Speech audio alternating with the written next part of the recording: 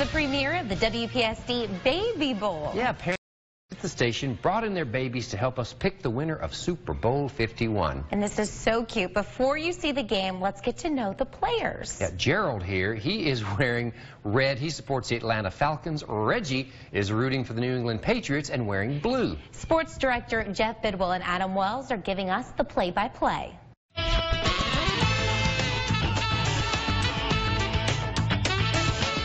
All right, kicking us off, it's Hanson Okerson. Adam, it looks like Hanson's a Patriots fan like Reggie, but what's that? He's moving towards supporting the Falcons. We'll give 1 point to them.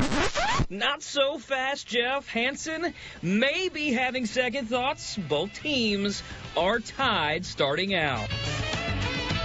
All right, up next, we have team captain Zane Wells. My favorite. Good lateral quickness on this young fella. Adam, what's the inside scoop you've got with your son? Now, if I'm seeing this correctly, Zane's reaching to support the Falcons. He's definitely throwing my prediction into the mix. Zane helping the Falcons pull out to an early lead.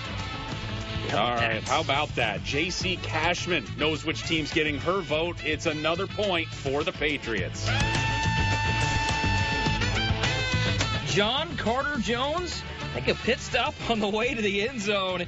He's adding to the Patriots' total, extending their lead. All right, let's check in on Robley Werner. Can help shift the momentum right now, but it looks like he's having a little trouble with choosing his team. Now let's give him some time. It's an important decision.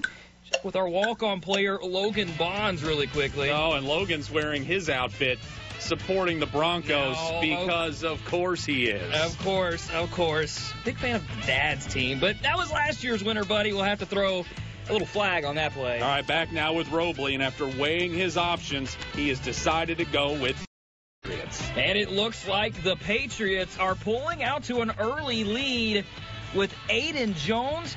Hope the Falcons come from behind. Doesn't look like it. The Patriots get another point.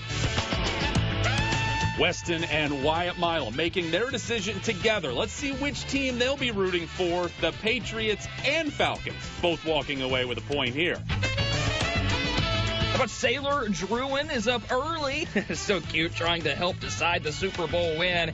With a slight lean, she adds another point to the Patriots total.